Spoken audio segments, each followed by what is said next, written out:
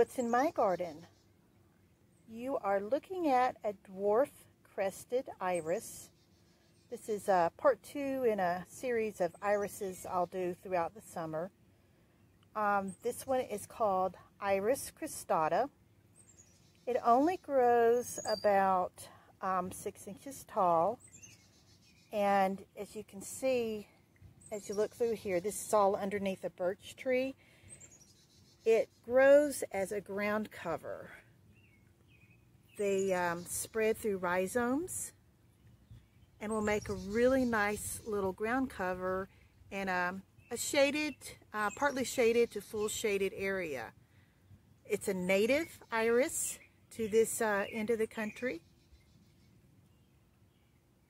The height, like I said, is about 6 inches tall, so it's petite. The color range is white, or they'll be in shades of a bluish purple. We're right at the end of April, so they're now starting to bloom. Like all irises, deer don't bother them.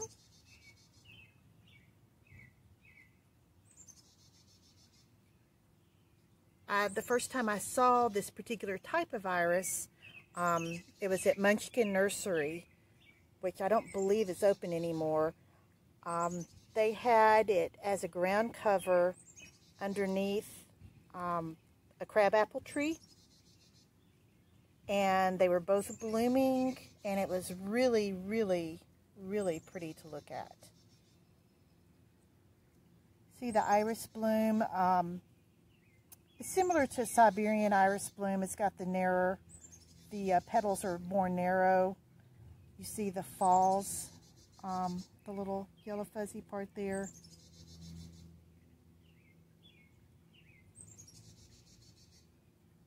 The only trouble I've had with these is when I was trying to establish a new clump elsewhere in my garden, and the squirrels kept digging it up. And what I ended up doing is laying some stones down on the rhizome, on the clump, to hold it in place until they rooted in well. So they survived the abuse of the squirrels and have set up a nice little area in another part of my garden. So a really nice little woodland kind of perennial with a little bit of a showy spring